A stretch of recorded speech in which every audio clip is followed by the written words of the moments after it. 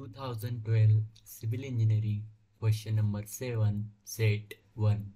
As per IS 456-2000 limit state design of flexural member, the strain in reinforcing bar under tension at ultimate state should not be less than.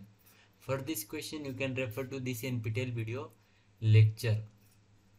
So he is asking us that in limit state method, he's asking that the strain, he's asking about strain in reinforced bar under tension at ultimate state. At ultimate state should not be less than what?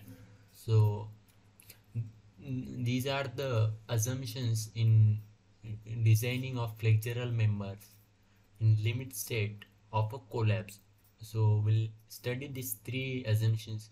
First is the plane section will remain normal to axis and remain plane after bending. Even after bending, this section will remain plane. Even this beam bends like this, so this section will remain plane.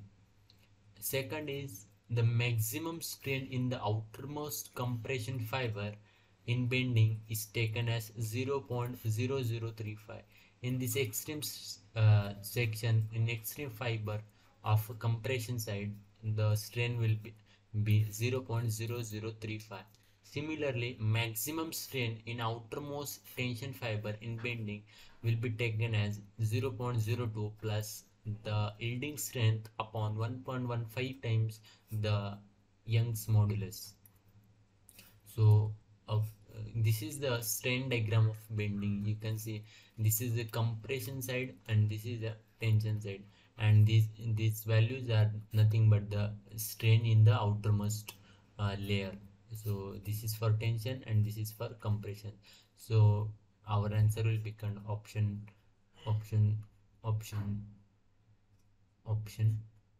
D, 0.002 plus Fy upon 1.15 times Young's modulus. Thank you.